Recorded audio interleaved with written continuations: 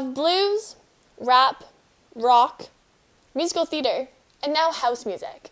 And no, I'm not talking about the building I'm standing in right now. The culture of DJs has struck London, so sit back and relax as I take you on a tour through electronic, techno, and dubstep.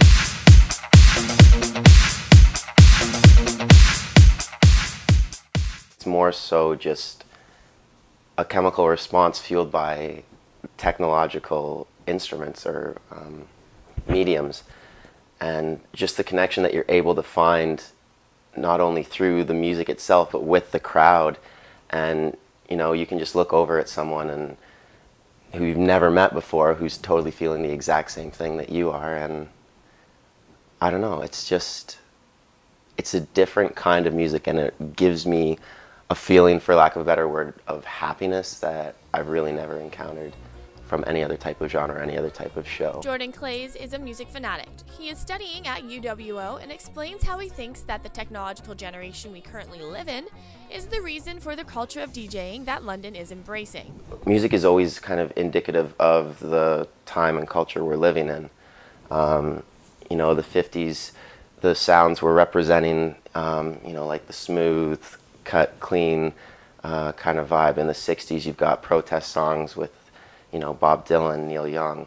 The 70s, long hair, 90s, grunge. I think if you look around at our culture today, one of the biggest defining factors is technology, our use of the internet. The fact that we have the ability to share information and music in an instant.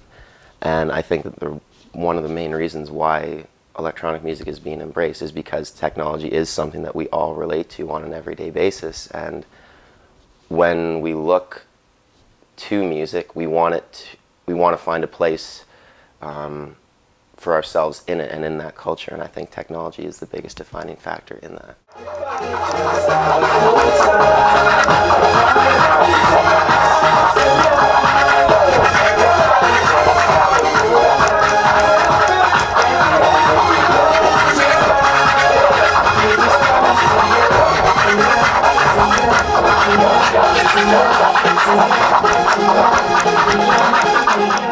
We all know that London is known for Fanshawe College and the University of Western Ontario.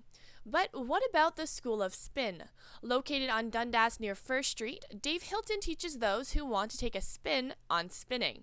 Well, we know that thanks to growing technology that you know, the availability and the ability of people to get their hands on equipment and software and music has become very easy. We can purchase music online, software, you know, integrated with like hardware that you're going to find in most of the venues is ready to go, and they're ready to plug in and play.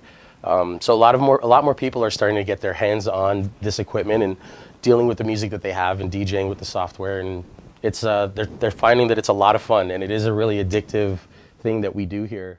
The culture of the DJ is thriving in London, so take a stroll down Richmond Row and check it out for yourself. For Stellar News, I'm Stephanie Ferrand.